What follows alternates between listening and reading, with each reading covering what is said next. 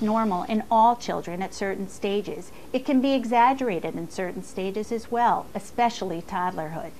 Clinginess can be confusing for parents. Just as a child is becoming more independent, he also becomes more clingy. Clinginess is an expression of a child's conflict about his own independence. He is dependent, yet he wants to experiment with his independence.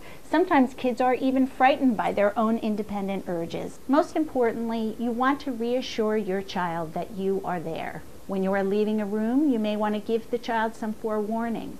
You may even want to stay in contact with the child while you are in a different room. Sometimes it can be helpful to play a game of peekaboo. This reinforces the concept of object permanence.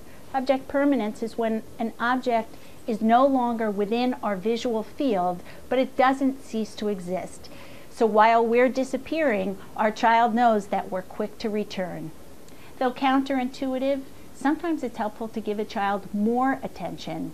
If we infuse our child with a little bit of extra love and physical attention, they may become less clingy in our absence. Let your child leave your side. If your child is expressing some kind of independence, you want to foster that and show your child that you have faith in her. I hope that these tips are helpful in helping you with your clingy toddler. I'm Dr. Dana Dorfman from New York City, and thanks for listening.